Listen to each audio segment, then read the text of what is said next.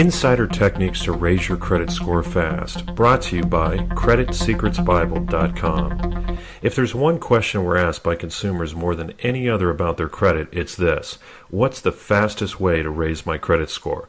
Our response is always the same: how much do you want to raise it? If you wish to increase your score from 580 to 650, then your strategy will be very different from someone wanting to go from 670 to 725. Why? Because your starting point is different, which requires a different approach. Also, while the removal of negative items from a report will almost always lead to an increase in score, it's a basic concept at best. Therefore, within this article, we'll discuss somewhat insider techniques known by very few, since this is what our company specializes in publishing. In relation to removing negative items, these are techniques which you can use even if you have no derogatory information on your credit report and are building credit from scratch. We'll start with the most overlooked strategy first, and that's your debt-to-credit ratio. The most fraudulent belief we've been hearing for over 15 years now is, I have excellent credit. I pay all my bills off in full every month. This is a false belief for one to buy into, and understanding your debt-to-credit ratio holds the key to getting your credit mindset right. Your debt-to-credit ratio is your ratio of debt to total available credit you have been extended, revolving accounts only. For example, if you have $10,000 in total unsecured revolving credit accounts and you're currently in debt $2,500, then your debt-to-credit ratio is 25%. Since the main way lenders make money is by charging interest, one of the elements of the credit scoring model is driven by your ability to maintain balances and pay over time.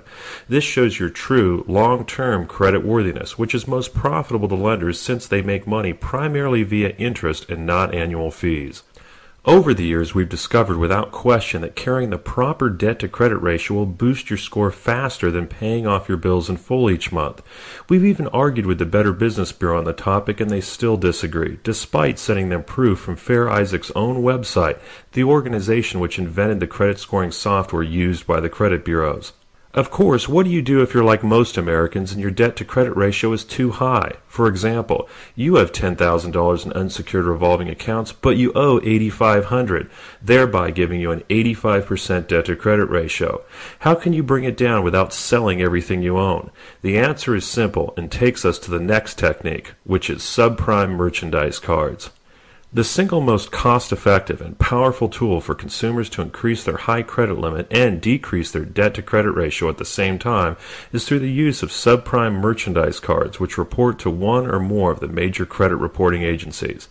Unfortunately, despite their immense benefits, these are the most misunderstood cards in the credit industry. A large portion of the misunderstanding is due to marketers misrepresenting the cards and the growing number of companies promoting them. When you learn how they work, one will quickly understand why they have been the subject of such misrepresentation. A subprime merchandise card is nothing more than a card attached to a line of credit which allows you